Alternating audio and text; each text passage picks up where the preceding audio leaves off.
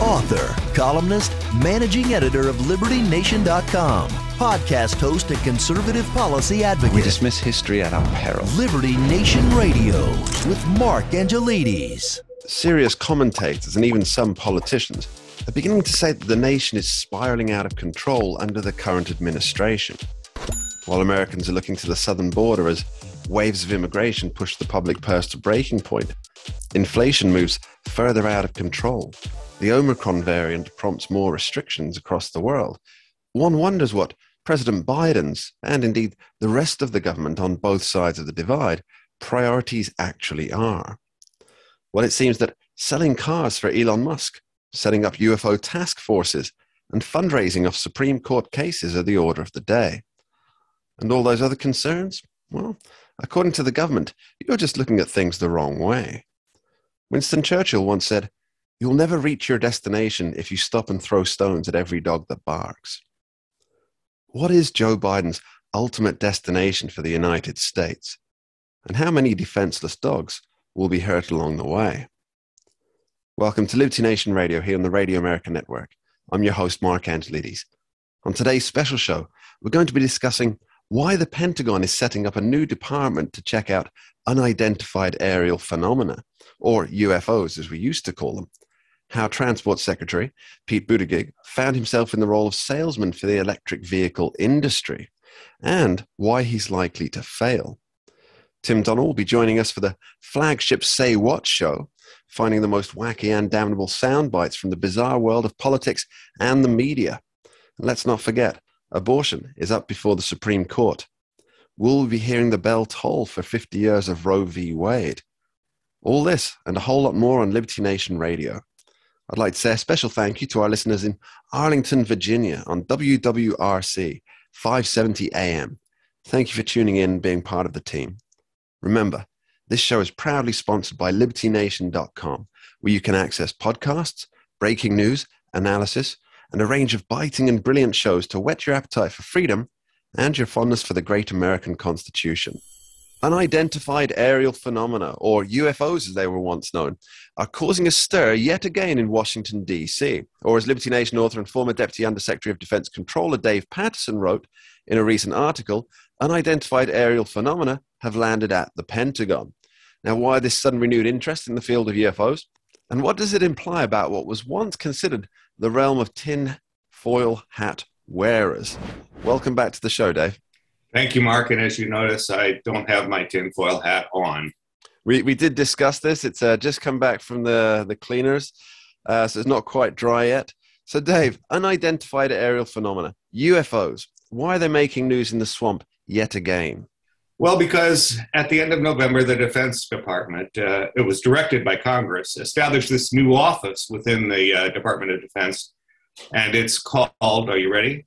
Airborne Object Identification and Management Synchronization Group, or in polite circles, we call that the AOI-MSG, not to be confused with the meat tenderizer.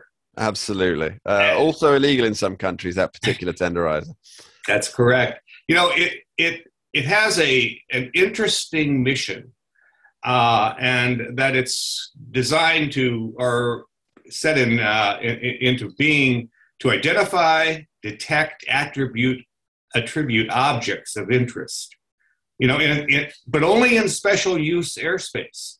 Okay. And special use airspace being military operational areas, the airspace over Washington, D.C., the airspace over London, anything that is regulated by the air traffic control and designated as special use airspace.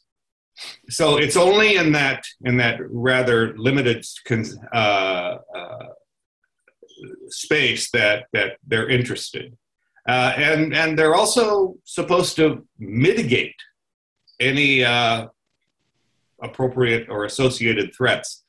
It's not clear to me how they do that, but you know, they're bureaucrats. So is it possible that mitigating threats here could also mean dissemination of information, or as we like to call it, propaganda?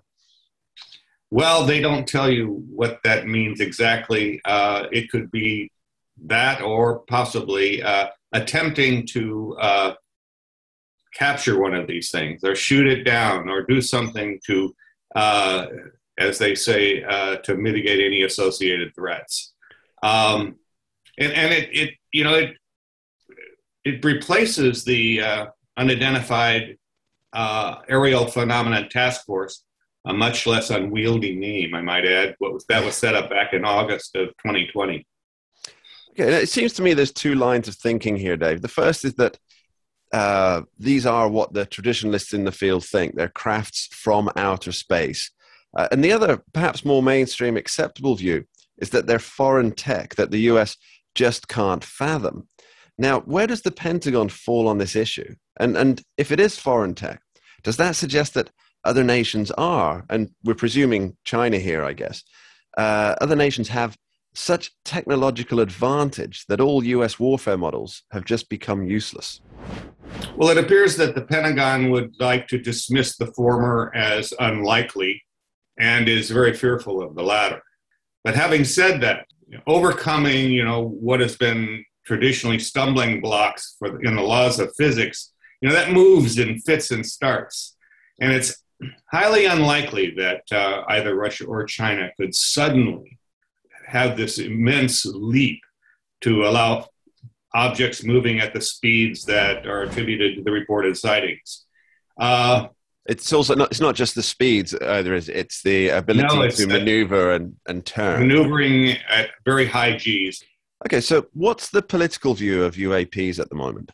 Oddly enough, even in today's highly charged partisan atmosphere, this appears to be a bipartisan issue. I mean, folks like Senator Marco Rubio, a Republican, as well as Harry Reid, former leader of the Senate, a Democrat. So you have, it really is a bipartisan issue. And what I believe their point is, and I think this is an admirable point, and that is, if these things are flying around, do they represent a hazard to airlines, military operations? And I think that their point is we need to answer that question. Okay, so many presidents and presidential contenders have promised to offer what's known in the field as full disclosure on UFO or UAP information that's held by the government when, if they're elected. But it never seems to happen.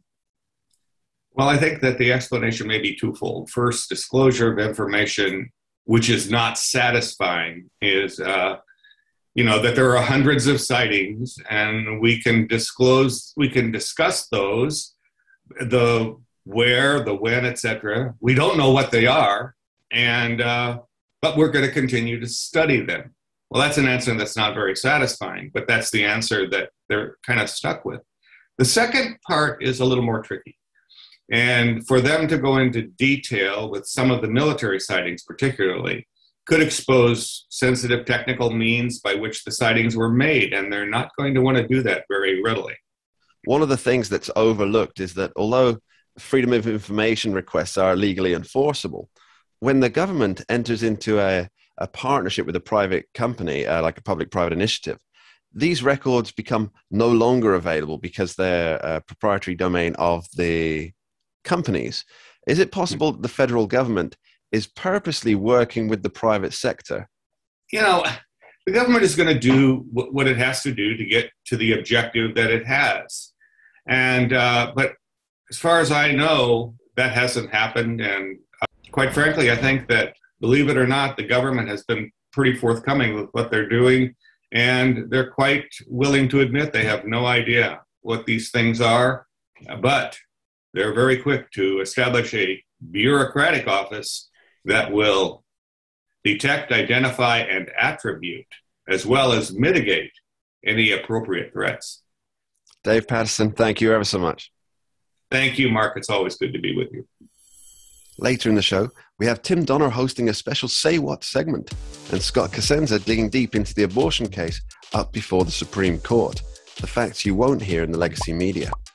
But coming up next, we try to figure out why Pete Buttigieg is acting like a car salesman for the EV industry, rather than Transport Secretary for the United States. Don't touch that dial. We dismiss history at our peril. Liberty Nation Radio with Mark Angelides. The once and future presidential hopeful Pete Buttigieg, now embattled transport secretary, is on a mission to sell electric vehicles to the American public. And yet bizarre statements regarding cost savings and economic benefits seem to be confounding Americans rather than convincing them. Now, is Mayor Pete out of his depth on both facts and economics? Well, to figure that out, we're joined by author and economist Andrew Moran. Welcome back to the show, Andrew. Thank you for having me. So tell me, what's Mayor Pete's sales pitch? And does it, as the nation's favorite lawyer and cousin, Vinnie Gambini, once asked, hold water? Yeah, so he appeared on MSNBC the other day, and he told the audience essentially that if you buy an electric vehicle, that families would never have to worry about gasoline prices again. He said that they would save, they would have a $12,500 in discounts on transportation costs. Now, I think he came across a perpetual motion machine if he thinks that families will never need to worry about energy costs again. So the car alone is more expensive than your typical compact vehicle. The average price of a new compact car is about $25,000, but the average cost of the new EV is more than $51,000. That's a huge discrepancy you're paying. The other issue is maintenance and repair.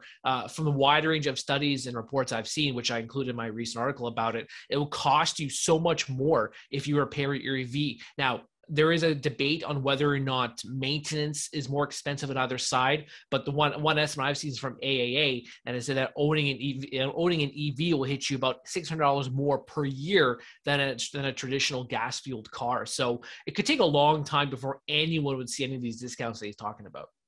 Well, that's one of the questions I've come to. So he says that folks who buy an electric vehicle, they'll never need to worry about the price of gas ever again. But of course, electric vehicles, they don't run, as you point out, on perpetual motion machines. They run on energy, and energy costs money. And of course, the energy market is subject to fluctuations, especially when government gets too heavily involved in them. Added to that, the initial cost price that you talked about of roughly $26,000 in advance. Why can't Pete Buttigieg see the discrepancy that it will cost the owners? Well, I think it's probably seeped in ideology. This part of the debate that, how you say, grinds my gears in this EV car debate. The left never tells the truth on the nuts and bolts of EVs. First, powering these cars requires electricity. Where does this electricity come from? Most of it is natural gas, coal, nuclear. Now, these are the three things that frightens progressives the most. They absolutely can't stand these. They only want wind and solar powering everything, which of course is unfeasible. Yeah, the other issue is how these car batteries are made. What is the primary component of these batteries? Lithium. How is it extracted? Using machinery and equipment constructed and made with fossil fuels. And if I may add one more thing, if you look at the monthly inflation report from the Bureau of Labor Statistics, electricity prices have skyrocketed 7% year over year. So even in that regard, it's hard to save money when you're canceling out gasoline for electricity, just because of how expensive electricity is too in this type of market. All right, let's talk about the long-term costs of electric vehicles. So at the moment, as you point out, they're more expensive than a regular car. But that will likely change as more people buy them, I think. But what about the second-hand or used car market implications? Am I right in thinking that electric vehicles essentially have a use-by date, or the batteries on electric vehicles have a use-by date? So how will this impact the millions of Americans who can't afford a brand new car?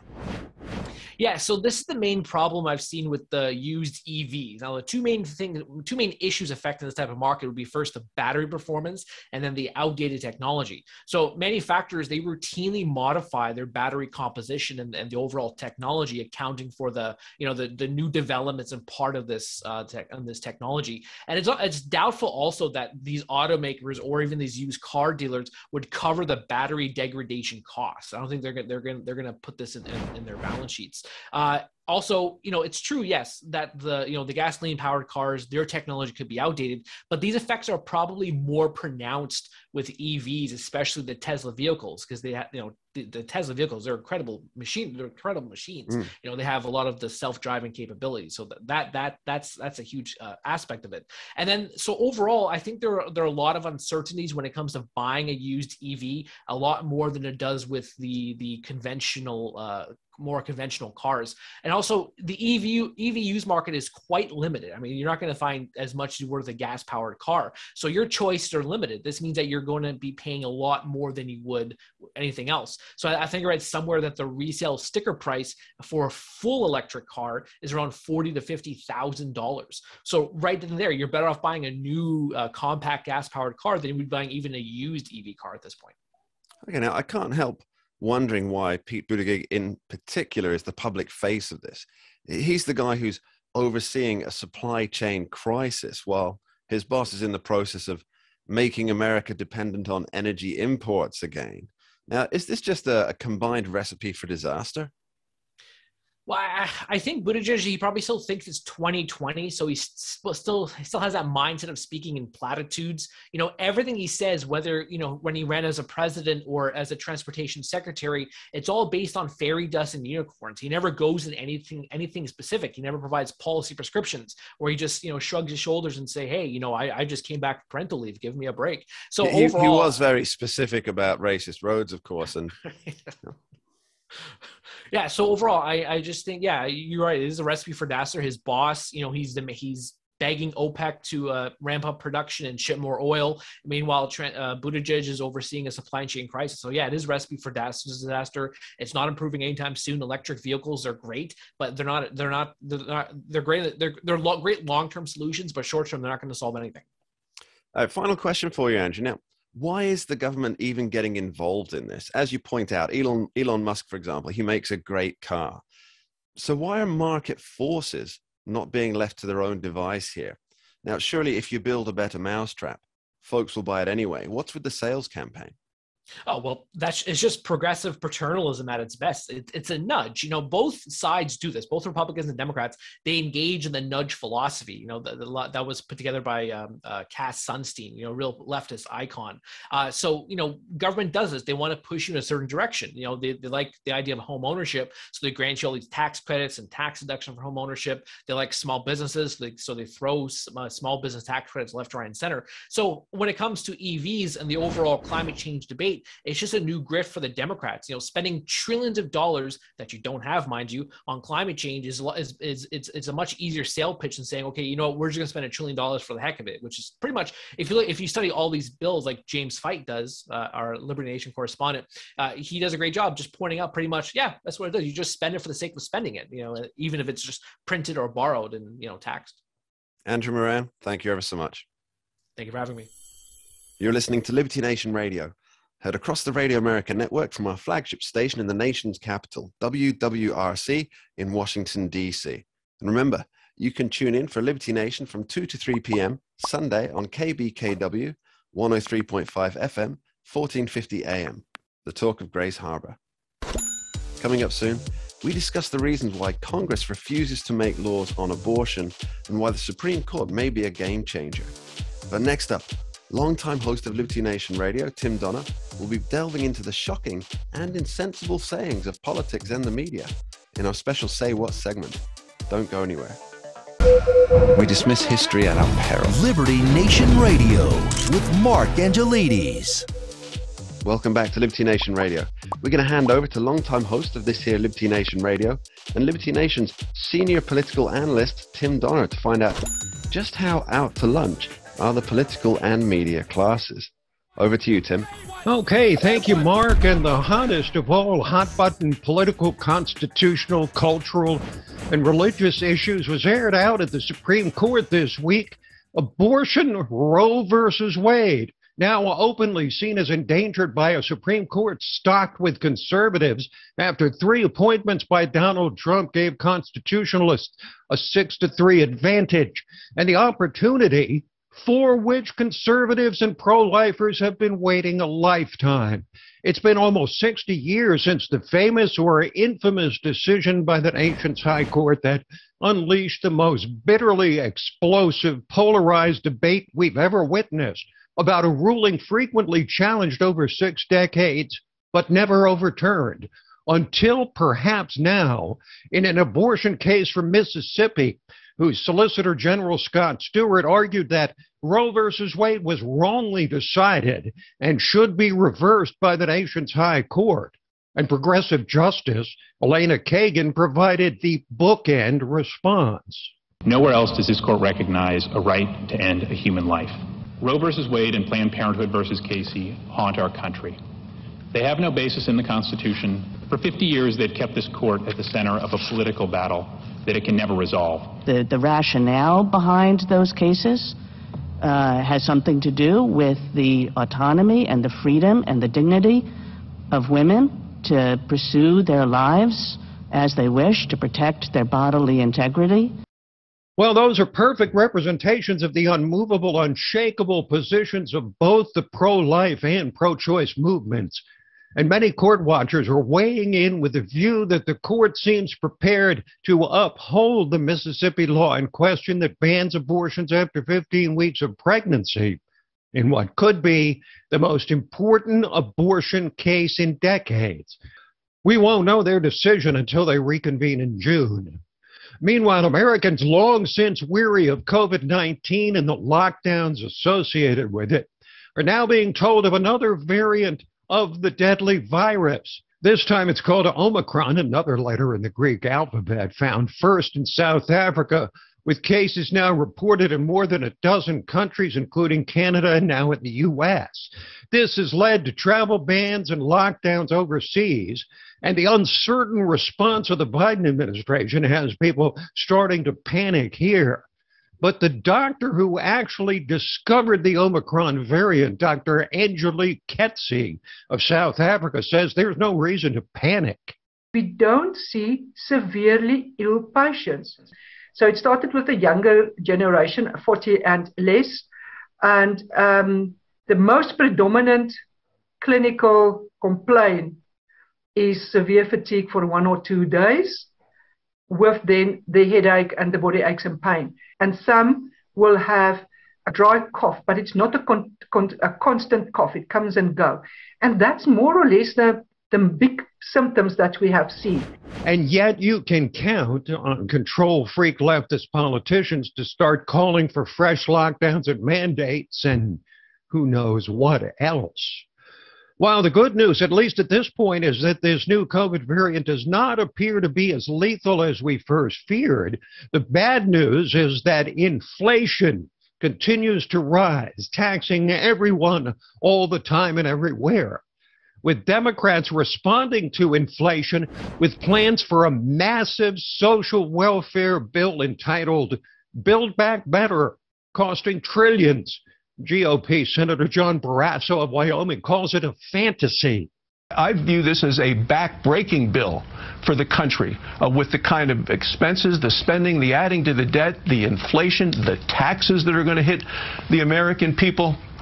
And, you know, for Joe Biden to say we have to spend even more money on top of inflation, I mean, to me, this is Alice in Wonderland logic. Well, pumping trillions more in federal money into an inflationary economy may seem like Alice in Wonderland, but it's nothing compared to the fantasy of a society with no federal prisons, where literally every prisoner accused of a federal crime would be released into the wind. No way, you say. Way. I respectfully respond, it's called the Breathe Act. And an incredulous Jonathan Swan of Axios News asked its chief advocate, Democratic Congresswoman Rashida Tlaib, the obvious question. To what extent have you wrestled with any potential downsides of releasing into society every single person who's currently in a federal prison? Yeah, I think that everyone's like, oh my God, we're going to just release everybody. That's not what I'm... Yeah, but did you see how many people are mentally ill that are in prison right now? No, I know, but the act that you endorsed actually says release everyone in 10 years. But think about it. Who will release? But there are like human traffickers. Oh, I know. Child sex. So, but you're saying, do you mean that you don't actually support that? Because you endorsed the bill. No, I endorsed the Breathe Act and looking at the policies and how we incarcerate. Absolutely. But it says in there. But you cannot just blankly say, oh, look, she wants, that's not what I'm saying. But that's like in plain text. Your proposal is so sweeping. It does release everyone. And what I'm trying to say to you is... Within 10 years, and obviously there's a process of looking at how can we get away from mass incarceration. Sure. So let's see if we've got this straight. Because there are mentally ill people unjustly held in prison, we should release all the prisoners. That's perhaps the most toxic of all the one-step solutions from the one-step left. Things like guns kill people, so let's ban all guns. Some cops are corrupt, so let's ban all cops. And now the pièce de résistance. Some people in prison shouldn't be there, so let's ban all federal prisons. There, my friends, is an effective summary of the mind of the progressive. And we leave you with the comforting words of old Uncle Joe from the White House, trying not to be the Grinch who stole Christmas because of supply chain problems. I can't promise that every person will get every gift they want on time. Only Santa Claus can keep that promise. Humor from the 46th president. Mark, who knew? Back to you. Thank you, Tim. Great content as always. Now, after this short break, we're talking liberty with Scott Cosenza to prognosticate on the ongoing abortion case in the United States Supreme Court. What's the timeline? What's the process? And what's being ignored? We'll be right back. We dismiss history at our peril. Liberty Nation Radio with Mark Angelides. Abortion is back in the Supreme Court. Some think this new makeup, with 3 conservative justices appointed by President Trump, spells the death knell for Roe v. Wade. Others offer a more cautious approach and figure that there'll be some curtailment, but no bright-line ruling. Well, someone who's studied the case closely and has written and recorded on the topic extensively is Uprising host and Liberty Nation's legal affairs editor, Mr. Scott D. Cosenza. Welcome back, Scott. Hi, Mark. Thank you. Now, Scott, we know we're not going to get any decisions right away here, but what's the likely timeline for a ruling? My birthday, as yours is, in July. It's safe to say we'll have one by then. That's the only prediction I'm comfortable making with respect to the timing. So that's when this session of the court ends, and all business must be concluded. The court, there's no must for the Supreme Court regarding its calendar. The Supreme Court, you can read Article 3 of the U.S. Constitution, which sets up the court, and it's very limited in what things are prescribed, rather. The court sets its own calendar, and it concludes its work in the summertime, typically by the end of June, a couple days into July, for the late breaking stuff. So with a case this big, I suspect it will go, deep into the spring, if not into the late date. And you have to remember, if you really want to talk about timing, the original Roe v. Wade case was re-argued. So the Supreme Court heard Roe v. Wade as a case and did not decide the case when they broke for the summer, and then reheard it the next year. So that was which, for all intents and purposes, should have rendered the case moot, shouldn't it? Because the birth was already birthed. No, because the pace of appellate processes mean that there could never be a non-moot case involving an instance with like a human gestation is 9 months. So then you could never hear a case under ordinary court scheduling because it would never reach there. So it's appropriate for the court to say that we're not going to have a ridiculous standard, therefore that we can never hear a case involving human gestation, because the time period for human gestation is greatly less than the gestation for a case to reach the Supreme Court. In that case, by the way, it was a 7-member court that passed on ruling on it.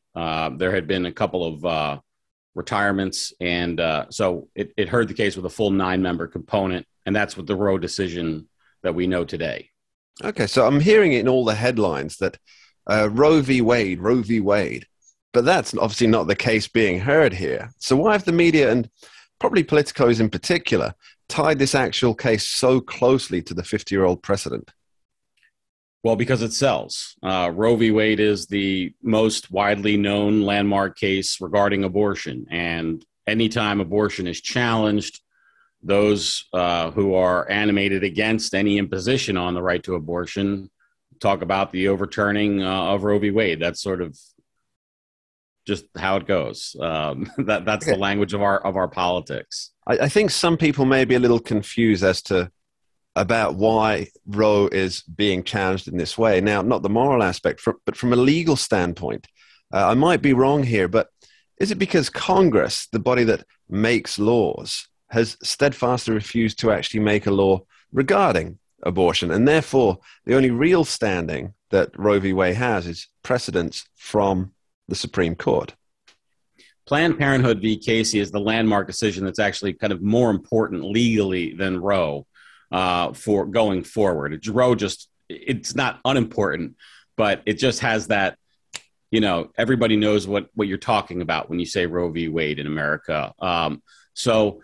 But I think Congress is limited because the Supreme Court has entered the field. So if the Supreme Court says you can't place an undue burden, for instance, on abortions performed before viability, which they had said in the Planned Parenthood v. Casey decision, then there's no room for the Congress to legislate in that area. The Supreme Court has occupied the area with their ruling. The viability has changed a lot, especially since Roe v. Wade 50 years ago. Now, this is a technological aspect pushing against a legal decision, isn't it? Well, the technology can change the law, or actually the technology wouldn't change the law. The technology would change the point at which viability was recognized by the courts, right? Question in the Jackson Women's Health case, which is the case that we're speaking of, is whether or not pre-viability restrictions are in fact constitutional. That's the question the court will ask. So establishing that date of viability is secondary to whether or not any restrictions on pre-viability abortions are constitutional. You have to answer the first question before you get to the second question, is when is viability, right? And that can change, certainly, with a different understanding of the biology or different technology that makes viability possible at an earlier time. So does this mean that if Democrats want to make unfettered access to abortion a safe law for generations to come, they'd actually have to make a law? And is it political cowardice so far that's prevented them from doing so? Well, there's plenty of Republicans, first of all, that would like to enshrine that into law as well. So I think it's important to say it's not just Democrats Absolutely. that are on the pro-choice side. And also, given the Supreme Court's entry into the area, people who want to see that, what was the word that you used, enshrined into law for generations to come? Unfettered access. Unfettered access. So you need a constitutional amendment then to do that. And even that wouldn't be secure for generations to come. It would only be secure unless and until a new court ruled on that amendment. I mean, we have a Second Amendment that's supposed to guarantee the right to keep and bear arms, but there are many places in this country for a long time that prevented that, and also a new amendment that could then be passed as well. So there's no guarantees, that you can set in stone for the future, unfortunately. All right, let's play hypotheticals here for a moment. And I know you don't enjoy that. Yes. But let's say that SCOTUS rules that all or part, well, it rules in a way that would render all or part of Roe v. Wade as done and dusted, and access to abortion being severely limited.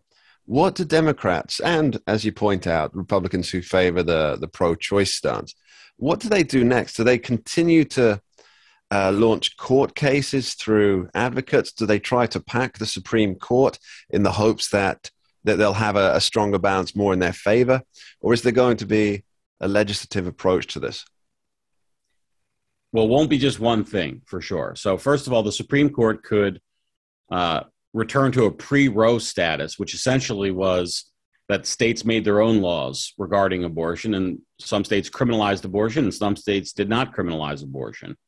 Or they could go a step further than that and say that fetuses are people, basically, and have rights, and enact a sort of federal ban on abortions. Now, I think that the first proposition is unlikely, and the second one is geometrically more unlikely. So I don't expect that to happen. But given the way that the Supreme Court has taken the case, those are options that they could easily go down because of the question presented that they have taken the case to resolve.